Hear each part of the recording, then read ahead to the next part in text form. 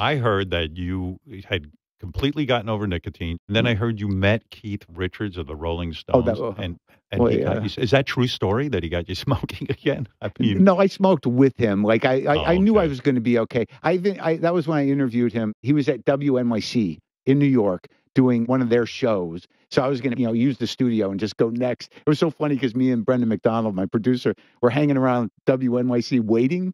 And it's public radio, New York public radio, right? And all of a sudden, this woman comes running out into the main area, going, "He's smoking. What do we do? He's smoking." And the answer is, I guess you let him smoke. But I'm talking to Keith, who's my fucking hero. I love Keith, and it was such a big day. And he's smoking, and he's drinking his vodka and orange soda, whatever the hell it is. And I'm like, "What are you smoking?" He's like, Marlboro. I'm like, "Let me just hold one," right? So I'm like an idiot. He's smoking. I'm just holding the cigarette, talking to him. And at some point, he literally throws a lighter at me and hits me in the head.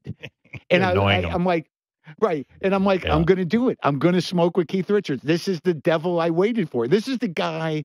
You have heroes in your life. Keith Richards, when I was younger, I wanted to play guitar, so I bought the same kind of guitar he had. I smoked Marlboro cigarettes because I read in an article that Keith smoked Marlboro cigarettes. I'm 14.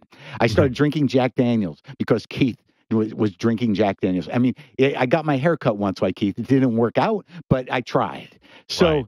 But this is the thing about heroes. So I interviewed him not too long ago for the re-release of Main Offender, right? It was a Zoom thing. And he's wearing this beanie. Have you seen pictures of him lately? He wears these wool hats, and he looks great.